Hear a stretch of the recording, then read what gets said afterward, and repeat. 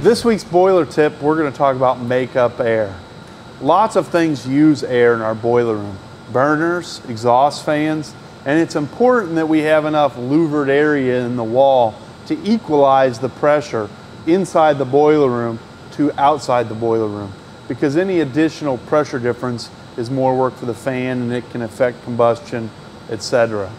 A simple test to see if your boiler room is under negative pressure is what I call a door slam test.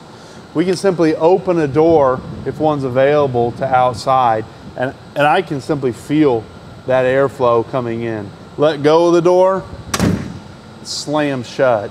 So obviously we've got less pressure in this room than we have outside, and that's going to be a challenge for our combustion equipment.